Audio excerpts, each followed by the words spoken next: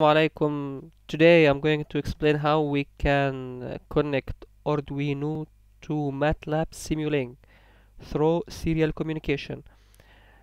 And in serial communication, MATLAB doesn't have any idea that they are communicating with Arduino and the same. Exchanging data between MATLAB and Arduino will be in the type of bytes, and we're going to use a specific terminator. So let's start here in MATLAB. First I'm going to get to instrument control toolbox and get serial configuration block, serial receive, and serial send. And because I'm already connecting Arduino through USB to the computer, MATLAB has already configured the name of port COM4. Okay, I will need also source to send numerical data and sync to display the received data. Okay, so let's connect them. For the serial configuration, serial port, okay, COM4, I will use baud rate 150,200. I will keep all the same as default. We're going to send number to MATLAB, and we will make a program in Arduino. Oh, sorry, I will send number to Arduino, and Arduino is going to add 5 to this number and send it back to MATLAB, all through serial communication.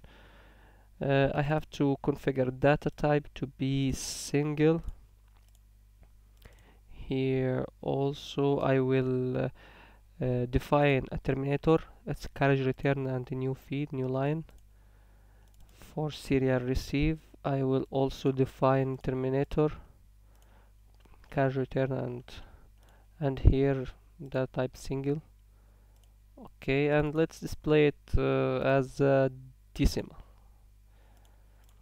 This time I will make it infinity, the simulation time. Okay, right now we finished configuration for the MATLAB Simulink side. For Arduino side, I'm going to use union to change between bytes and floats data type. So I'll be T2F. Okay, I will use byte data T with 16 size of 16 bytes, and float if val, and I will call this union U. Also I will configure buffer size and buffer in order to receive data from MATLAB.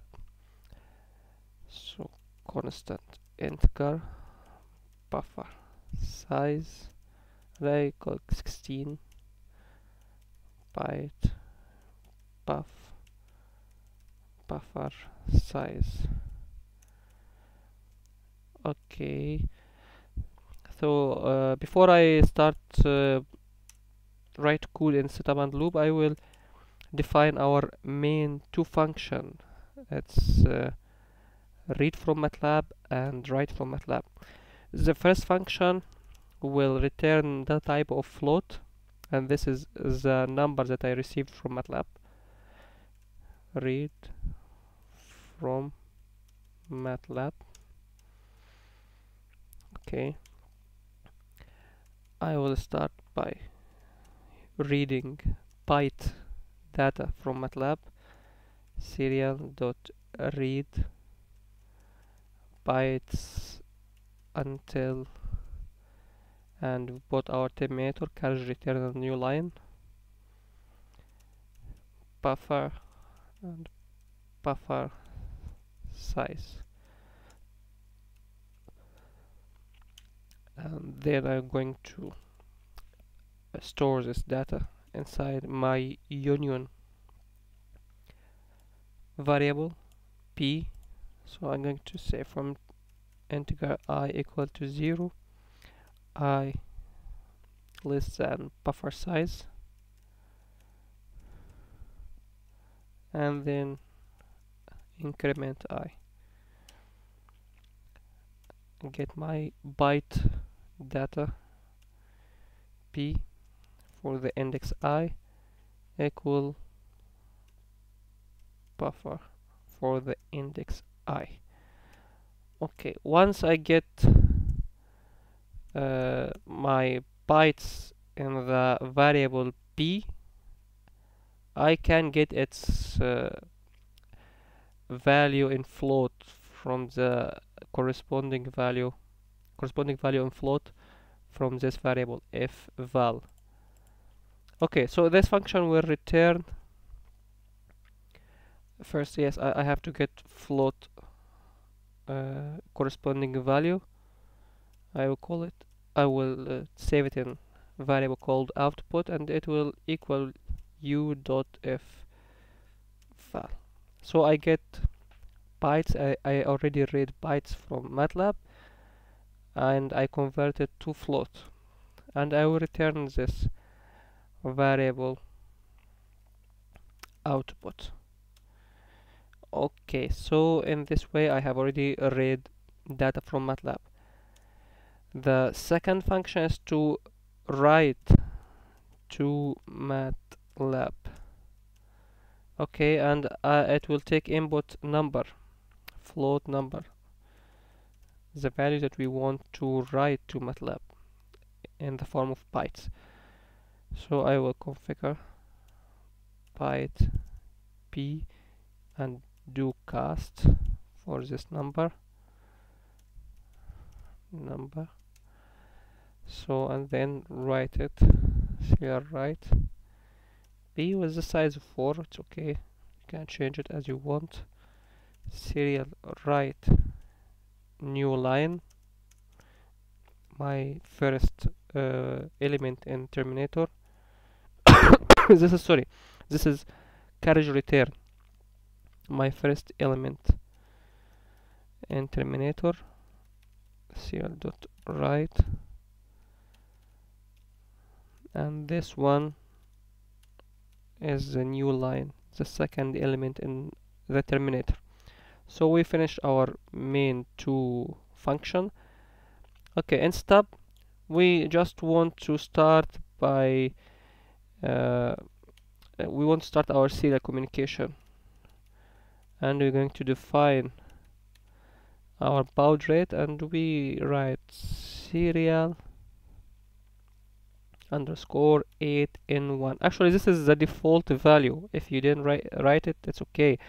I just want to show you if you want to change any configuration in the serial communication, you can change this one. But otherwise, this is the default value. You can even delete it, no problem. In the loop, I will start to check if we have any data in our serial communications available bigger than 0.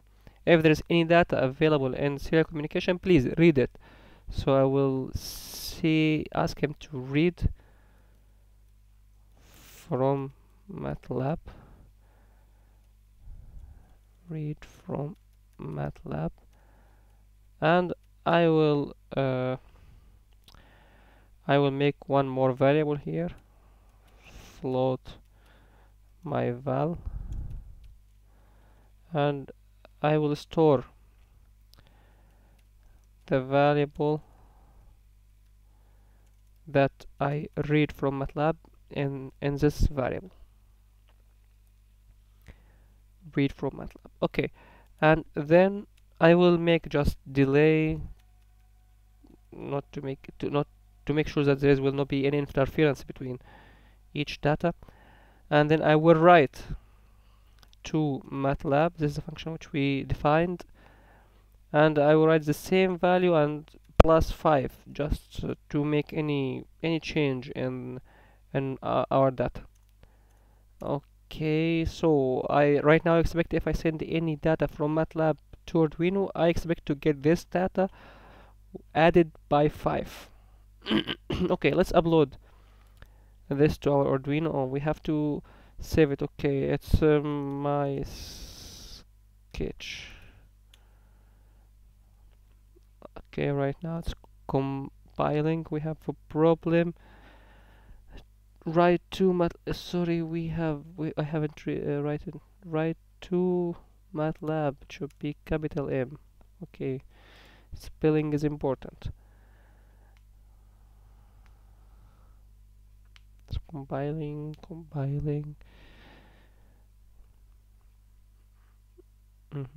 I hope it will be upload. Okay, uploading. So done uploading with no issues. So let's start by maybe 10, and I expect right now to get value of 15. We have to wait until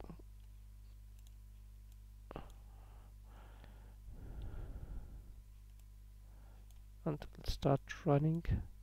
Okay, 15 here. So if I wrote 100, it should be 105.